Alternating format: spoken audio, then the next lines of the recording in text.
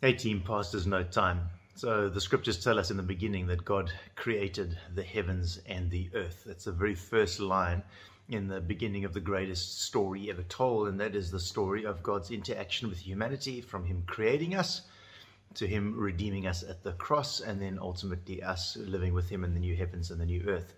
And it's a great little line, but we often gloss over it.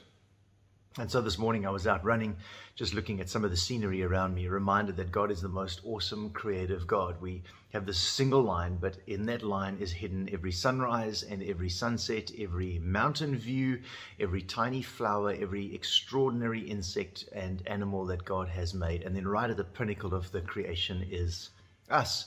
And the reality is that God is an incredible artist, a master who doesn't just create, but makes everything beautiful and beautiful in its time. And so to celebrate some of that, we're having an art show at the church that's going to be available for you to have a look at this Friday and on Saturday.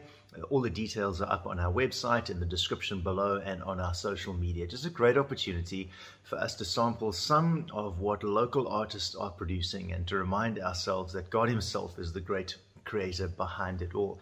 And so I want to encourage you to come and have a look and to see something of the beauty of God's handiwork through God's people.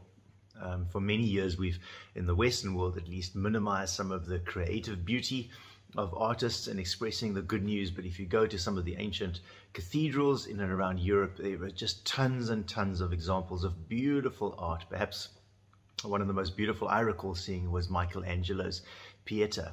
Just deep reminders of this incredible God and our attempt, I guess, in some way to express some of his beauty. So do come join us.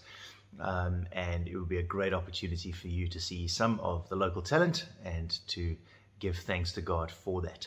And so I look forward to seeing you on Sunday. God bless you all. Have a great week.